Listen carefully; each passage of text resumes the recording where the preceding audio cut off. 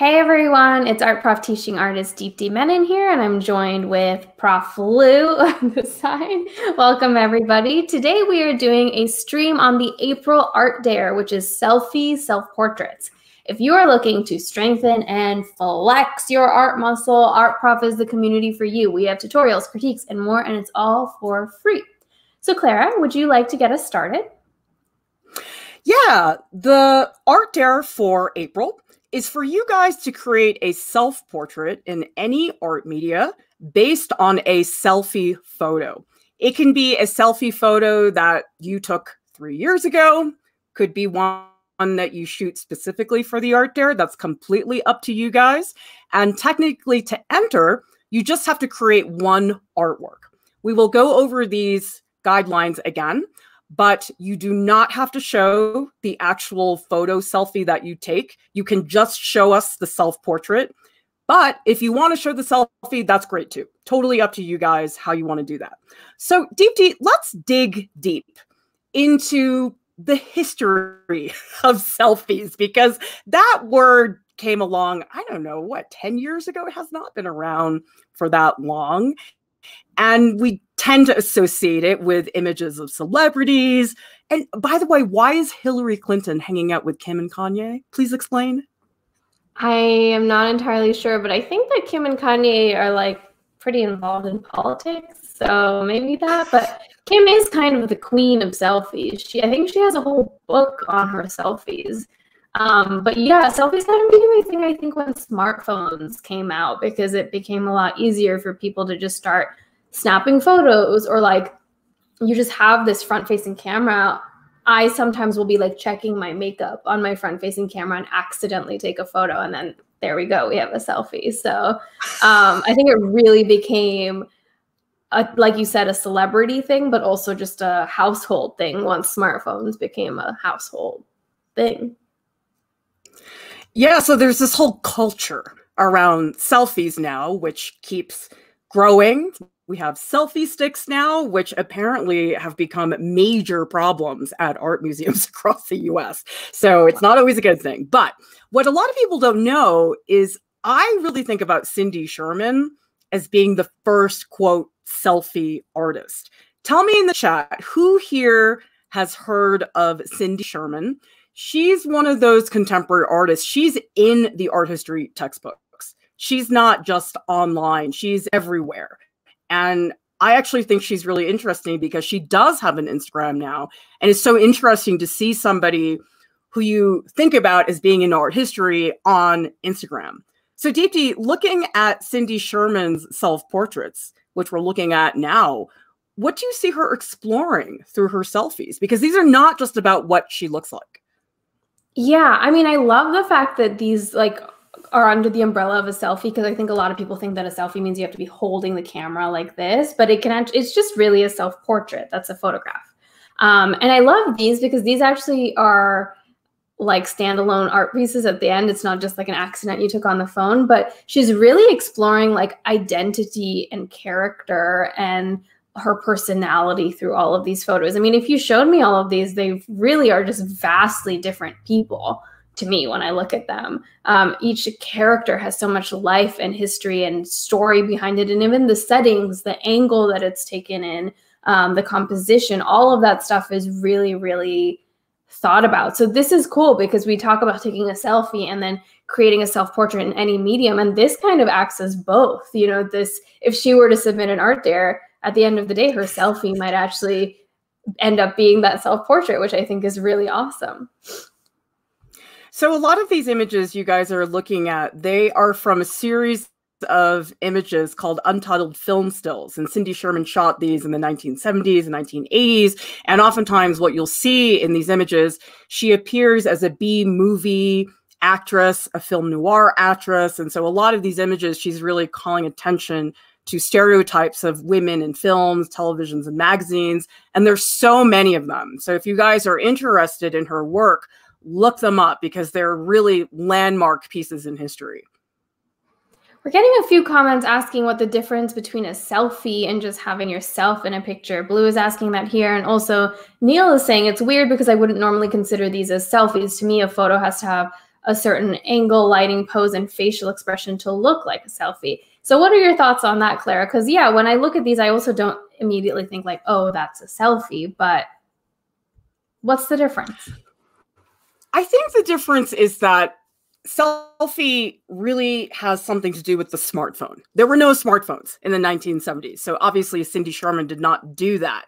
But I think what we're thinking about here is, what is the spirit of a selfie and how do we take that as a starting point to create an artwork? That's how we want you guys to think about the photo you shoot of yourselves. The selfie is just raw material that we want you guys to take that image, manipulate it, transform it, change it, distort it, do a lot of different things. So we're not trying to give you guys a very hard definition of what is the selfie. I think there are a lot of things, as Neil was saying, people equate selfies with a very particular angle.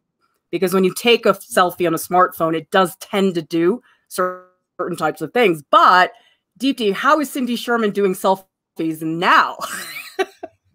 It's amazing. I love this. I've never seen this work before, but it's so hilarious and just like bizarre and alien-esque, but I'm obsessed with these, and it's really like a collage portrait. And I think this work falls in line a little bit more with what we think of as like a selfie. It has that kind of look and feel to it, but there's also a lot of manipulation and comedy and collage work put into it. So I'm a huge fan. And I think Instagram is actually a really interesting tool too, because I feel like with the rise of like pocket cameras and iPhones and the selfie being taken, also came the rise of like Instagram, which is an image sharing platform that like in early Instagram, I know that selfies were a thing that a lot of people posted on there. So it's kind of interesting to see Cindy Sherman now use Instagram as a platform for her self-portrait work. Seven Angelic says, interesting question. What does count as a selfie? You guys are all like the smartest students in the class who get us to rise to the occasion and get more specific with our prompts. So I'm going to go with what Vishaka says, which is, I guess selfie is when you click it yourself. Yeah. So I would say on a smartphone, you take the picture yourself. It should not be of another person, and then run with that. And if you guys want to manipulate it digitally, if you want to actually do a painting from that, it's up to you guys, however you want to do that. Slepnir says, so can we do a selfie without a smartphone? I think you can. I think you can use a webcam camera. I think you can use a DSLR. I think for the purposes of this art dare, I think personally, I really want to focus on you taking that photograph of yourself and that being the intimate like relationship you're having with the camera, not worrying about other people. Because I also think that the photos you take when you're directing yourself are very different than when someone else is taking them for you. You might have a little bit more freedom on what face you're making or how you're dressed, or like in this case with Demi Lovato's selfie, it looks like she's like maybe in bed or just lounging on the couch and having like a private moment. So I think that selfies have a different texture and intimacy to them, which is what we want to focus on. So yeah, if you don't have a smartphone, I would say use whatever resources you do have to take a photograph. I could take a selfie right now, like in the webcam, you know, but it would again have to be like me taking the photo of myself. Dara says, if you're over a certain age, there are a lot of hard photos and albums of everyday life. If you're in it, would any of those count? I'm not so sure I totally understand the question. Do you want to have your take on it, Deepti? I think that Dara is asking, they like when you look through an old photo album, there are photos of like just you in them. I think that it wouldn't count if you didn't take it. This question actually reminds me of like in middle school when I got my first pocket cam, or like with disposable cameras. I have some really hideous self-portraits I take like in my bed, like throwing the deuces up. I think that would count as a selfie. But if it's a photo that your parents took of you or a friend took of you, I don't think that would count. Even, you know, if you want to play around with like a self timer, like that could count too. I think we're open to the ideas, but I think what we want for an art dare that's like a selfie based self-portrait is like you operated the camera and you got that photo, and it was kind of this instantaneous moment between you and the camera. I mean, I'll tell you, Deepti, most of the time, I don't really like to take selfies because they do tend to have a certain look to them, right? I mean, look at this one of Obama and Joe Biden. I mean, the two of them, they're all smushed and their faces are wonky and Obama's nose looks too big. Like, they're not really that flattering when you think about it, which is maybe why I don't take them that often. But we're going to look at some examples where people really play with that and push it even further. Yeah, they kind of all have this like slice of life feel, which I also like. They aren't too staged. Cindy Sherman's are a little bit more staged, but again, those are like end product photographs of her, like art practice. These selfies that we're looking at as a launching point for the self-portraits that you will make are really like instantaneous kind of slice of life moments. The Obama Joe Biden one is really interesting because like that's not posed. That's like not like they're like in a car having a moment, and it looks wonky, and you can tell that they were like kind of giggling. Like it's really like you're getting a snapshot into like a private moment, which is kind of cool. Although it's funny because some of the selfies are not about private moments. They're really about taking the photo to blast that to the entire planet, which I'm suspecting is probably the case if you're one of the Kardashians or Jenners.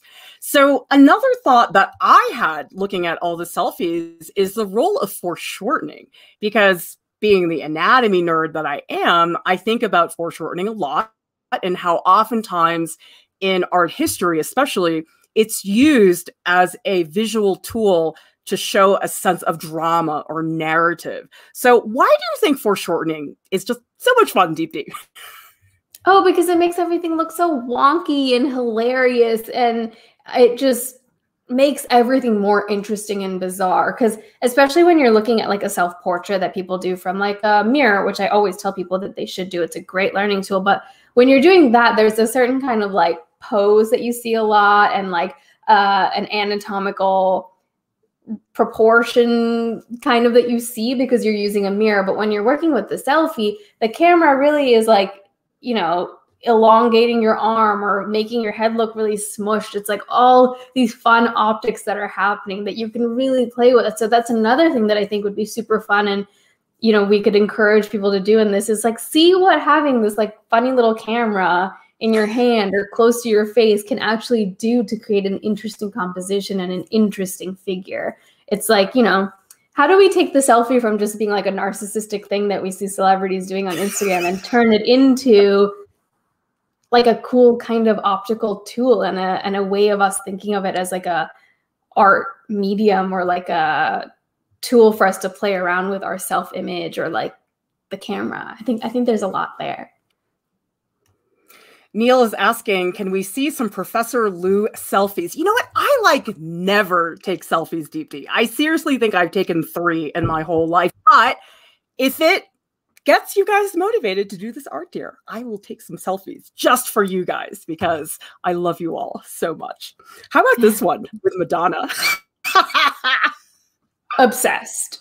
I love this. Love it. This is a great example of the foreshortening. She looks like an alien. I love how big her eyes are, the drama of her like cheekbones, and then even her hand, like her arm, her fingers, like so good. So, and then also the great thing about selfies, they're kind of like low resolution. So I love how now they're high res, but I just love the lighting and like just the background. Like it's so indicative of a selfie. It's so fun. Neil is asking, do we need to draw or paint from the selfie pic, or can the pic itself be the final product? Absolutely. Yeah. The whole point is that you begin with the photo, but you have to manipulate the photo, or you have to paint it or collage it or whatever, however you guys want to actually do that. But yeah, you can't just take the photo. The photo itself is just the beginning. And Blue Wolf is also asking, what about the difference between a selfie in the mirror versus one with the forward-facing camera on a phone? That's fine. I mean, we're going to count both as being the same thing, but they are very different, Deepti. I mean, do you think that the ones with the mirror have a little bit more of a distance just because like the physical proximity is just bigger? I mean, the teacher in me wants to throw that back to the people watching and being like, well, what do you think the difference is? Because I think that's actually really interesting. I mean, what are we seeing that's different in a mirror? You're actually seeing the tool that's taking the image when you're shooting a mirror selfie, which is, you know, kind of important that you see that. You're also getting a different view. You're seeing what's behind you reflected. So you might see more of the background. You're seeing maybe your outfit. You're also probably not looking right in the lens because you're looking at the phone screen. So your eyes are averted elsewhere, you know, like there's a lot there. So when you're thinking about what selfie you want to take, think about what like the narrative behind using your front facing camera and your back facing camera might do. So it's a lot there, you know, to think about when you're making Another thing, if you look at the one with Madonna, instead of seeing the phone, we see her outstretched arm. So, you know, we get a good shot of her bicep. But what I'm saying is that that is sometimes things that people look for is that outstretched arm, which is positioning the phone so you can actually take the selfie. So there are these little, I guess, clues to how the selfie was actually shot that we do want you guys to start to think about. And this is such a great comment from Dara, who says, does the Shroud of Turin count as a Jesus selfie? I'm going to have to marinate on that one, Dara. But I love the way you're thinking about that, though, because this concept of a self-portrait, it's been around forever and ever and ever. It's just that the selfie is one of the more recent versions of it. Ranak is asking, does it have to be in color or can it be monochromatic? It can be anything you want as long as you're starting off with a selfie and translating it and manipulating it. So it could be any media, however you want to approach it. But, you know, the starting off point is a selfie that you take. This is a comment from Fab Geek who says, my sinful secret is that I love taking selfies, much to my friends' horror, especially when I travel. Well, I'm curious, do people here have a certain guilty pleasure about taking a selfie? Because it does, I think, equate itself with vanity in a way that, say, a Rembrandt self-portrait does not. So there is somewhat of a cultural part to taking a selfie. I don't know. Do you equate it with narcissism, Deepti?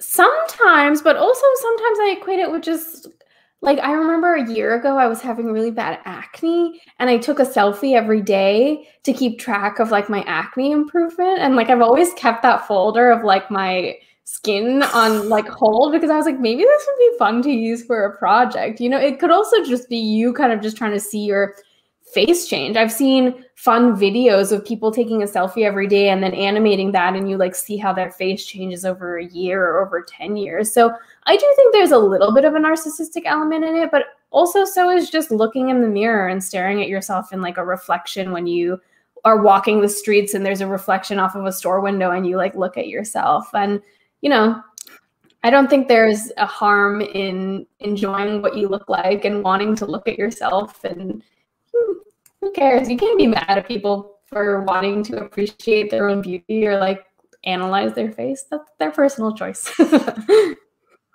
So actually, you guys maybe don't know this, but the reason we came up with this art dare was this, quote, accident that Deepti ended up creating into this drawing. And this is where the art dare came from. So Deepti, why did you take this selfie? And what prompted you to then turn it into a drawing on Procreate? So I was searching for something to draw on Procreate. And at the moment I was like checking my makeup or if I had something in my teeth or something on my camera. And I accidentally pressed the button on the side that took this photo. And I was like, oh, this is kind of funny. I kind of like the angle that this is in. I like the foreshortening. I like that my teeth are kind of poking out. And I cropped it because I was just like, I really just like my features and the gaze that I have. And so I cropped it and I was like, let me just draw this. And then it ended up turning into the image that we see in the next slide. And I like the challenge of kind of reimagining the rest of my face and distorting the rest of my face based on the information that I gave myself with how I cropped it. So everything else is kind of just like reimagined. And I love the end product. It was so fun to do. It was really funny to make my face look like this, you know? I hadn't done a self-portrait like that. And it happened so quickly. And it just was like this accident that turned into this really fun thing that I posted on Instagram. So then I did it again and I did it more deliberately. This time I actually took the photo with this process in mind. Here's my smiling little face. And I cropped it again. And because I liked that challenge, I kind of liked really focusing on like the features of like my eyes, nose, and mouth, and a little bit of my eyebrows. And using that as like a tool of like the fact that it zoomed in so much, it really emphasizing the idea of like the importance of those features and the exaggeration of those features. And then I moved on and did a self-portrait based on this one, and I kind of reimagined. And it was fun for this one because I used a mirror to look at some other parts of my face. But again, at the end of the, you can see the emphasis that I originally based it on were my eyes, nose, mouth, and eyebrows. So I will say this was super fun. I already have some more that I want to do. I've been like taking funny little photos, and it's a good way of also just not taking yourself too seriously. Like I took that photo actually sitting like right here. And it's like fun. A selfie doesn't have to be pretty. It can be kind of just like you having a funny moment with yourself. And like, I was like cracking up at these photos I was taking like with myself. I was like having a moment just being like, you're so funny, Deepti. So, moment to tap in and just like pat yourself on the back or something. I don't know. I mean, I also think it's great because I know we sort of bullied you into using Procreate to do the live streams, and you hadn't really done a lot of work on Procreate before. And I feel like this is the most substantial work you've done on Procreate outside of the live streams, actually. So this was sort of a nice project to launch your existence in Procreate outside of the live stream. 100%. Now that you're saying that, I think I was also just motivated to use Procreate more. And I was like, what's going to get me to do that? And I was like, okay, explore brushes, explore how I can make things look like traditional media. And an easy thing that's sitting right there is a selfie that I can just use as a launching off point. And we have a question from Neil who says, can I take a feet pic selfie? Yeah, sure. Doesn't have to be your face. I mean, I think for most people, the expectation is the face. So if you want to go be a rebel and blast that part open, we will definitely support you in that initiative, because one of the things I get a kick out of, Deepti, when I sign something, there's always some student who is going to just break apart my prompt and make it something totally unexpected. So Neil, you can be that student. I always love having that moment. And you guys can see more. Sorry, I was like, I think it could be interesting if you do your feet, how you give it that selfie feel when you take the photo. I mean, is it like the kind of like camera flash on your foot with like the outstretched, you can kind of like see your arm in it, or if it's like a mirror pic, like you can still, I think, make a foot pic look like a selfie, which could be a cool challenge for you. Oh, that's so cool. Okay, I really want to see that now, Neil. You're going to have to take up Deepti on that challenge. And of course, I suppose, Deepti, we're going to have to pressure the rest of the staff to inspire you guys with some recent selfies. Like Alex sent me this one, Alex with a taco. And this is the most recent one I did, which was with Fluffy. And I posted it on the Art Prof family Instagram. And he was very cooperative. I was very happy about this selfie. And Lauren, how does she pull off these outfits, Deepti? Please explain. Like, nobody can do this the way Lauren can. She's such a cutie. She can pull off anything. But like, this is an awesome selfie. Also, imagine the ways that you could manipulate having like a sheep on your head, in this final product. Like, so cool. Or if you got a chick, I mean, that works too. Chicks and guinea pigs also, they really help spice up the image of a selfie. Although Deepti and I were just in stitches when we discovered these selfies that Ricky Gervais took. They're on his Twitter. I can't remember where he shot them, but you guys can look them up. There's a lot of them. We're going to only show you a couple. But I have to tell you, I know he did this as a joke to make fun of selfies and celebrity and narcissism, but I sort of think these are brilliant selfies. What's your take on these?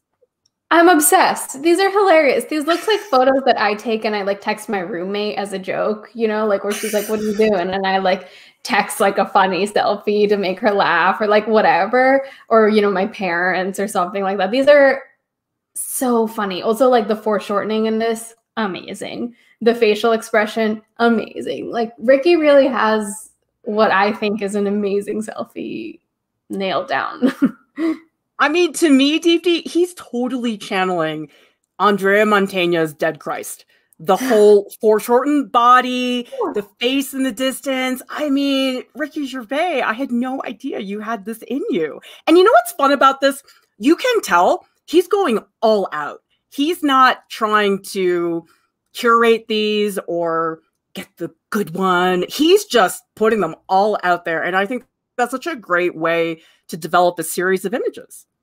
I love that he's wet in all of these too. It adds such a funny element, and like the hair, or the ones where he's like half submerged, it like adds another level of like weird foreshortening and like optics. It's like so fun.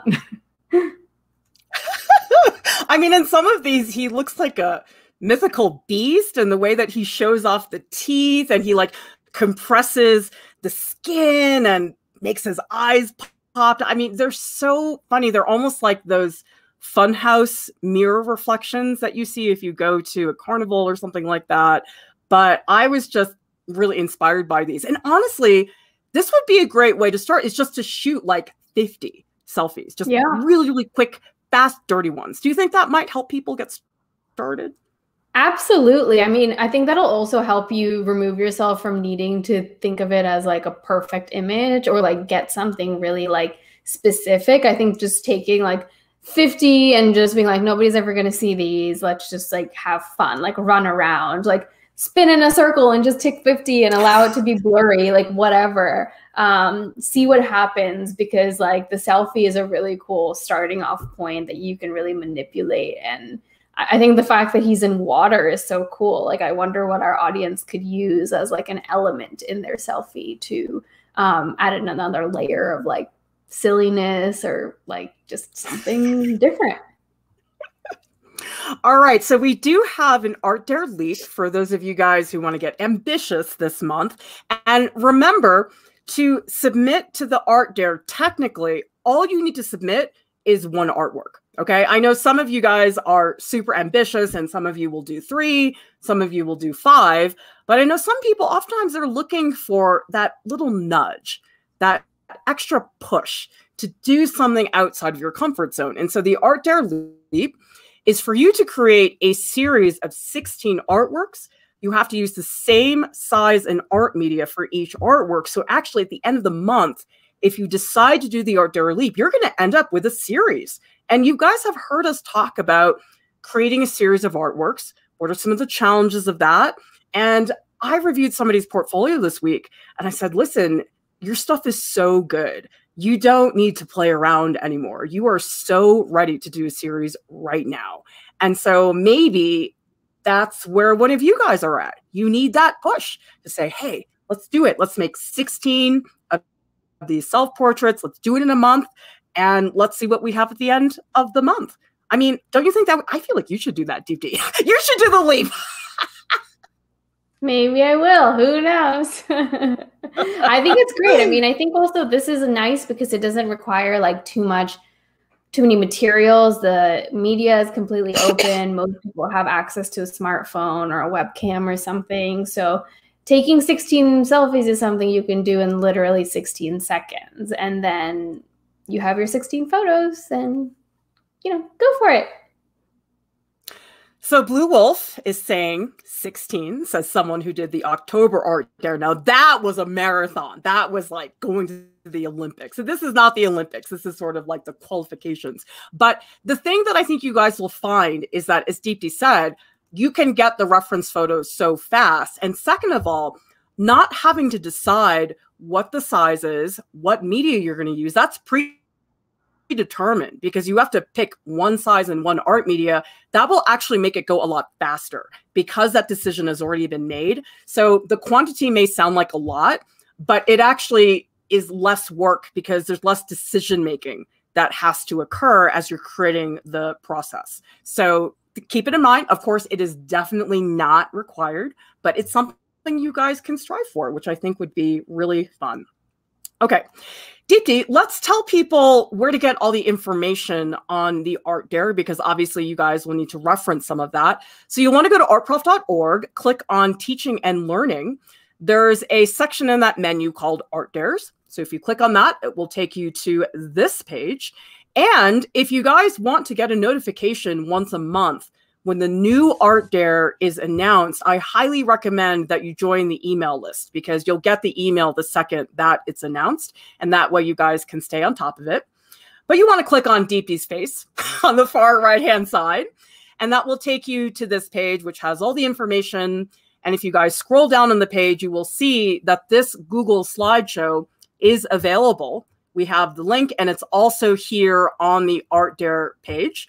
We also have an upload form, because we know some people don't have Instagram, in which case you can just submit your entry on the website. Although we do really, really prefer that people submit on Instagram. It's faster. It's easier for other people to see the other entries. So we'd really encourage you guys to do that. And also we love sharing them in our Instagram stories as well. So Deepti, what do you think is fun about seeing the other entries for the Art Dare?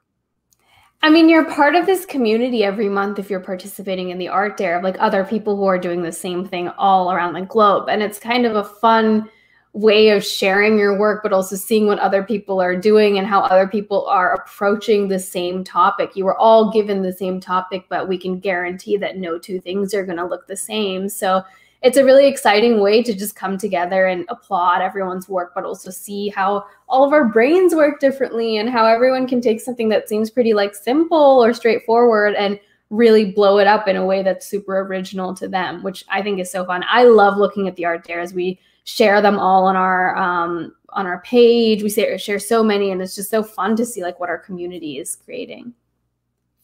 Neil says, any tips for fickle artists like me who can't stick to their guns to get this job done? I'm going to say, read this comment from Bean, who says, Neil, I try to set an extremely pathetic goal for myself, like 5 minutes a day of drawing or whatever. But you know what, you guys? It works. Like, Deepti, how many times have you sat down and said, I'll just do 5 minutes? Like, did you always stop at 5? That first selfie caricature I actually did was supposed to be like 5-10 minutes, I think maybe 30. I ended up spending like 2.5 hours on it. Like, it was like, once you get going, it's so fun.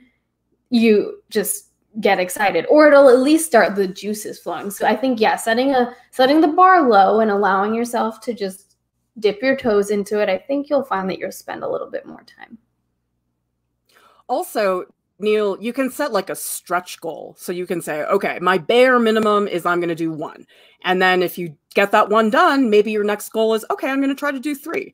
Because I think the thing about goals, you have to make them feel small and bite-sized. Like, you can't stick a whole pound of steak into your mouth. Like, that's not going to happen. You're not going to enjoy it. And it's not going to be very practical. So you have to think about your Art Dare in the same way. Cut it up into little manageable pieces and then just see how far you get. And there's no pressure, you know, it's totally up to you guys. Now, another option that we'd love for you guys to take advantage of, because we've seen people just do so well with this, is to join the Art Prof Discord and hang out in the Art Dares channel. Deepti, can you tell people what goes on in that channel? So the Art Dares channel is awesome because people will post works in progress of their Art Dares, multiple iterations of their Art Dares, and people will give, like, not really critique, but just a lot of encouragement and positive feedback on them. So it's a fun way of, like, on the Instagram, a lot of times you'll see the final product, but on the Art Dare hashtag on the Discord, you'll see like the process. And this is a place where you could even, like, you could post the selfie that you take if you want and like get opinions from people, or it's like a fun way of being like a part of the Art Dare community in a more like work in progress kind of way. So I think that's really exciting because it's a fun way of like not having to just focus on the end product, but to have the process be a cool community oriented thing as well. The other thing is, if you're in the Discord, most of the channels, there's a pinned message where we have all the information. So if you're like doing the Art Dare and you're like, oh, I can't remember what's the hashtag, you just go to the pinned messages and all the information is there. So it's really great to do that.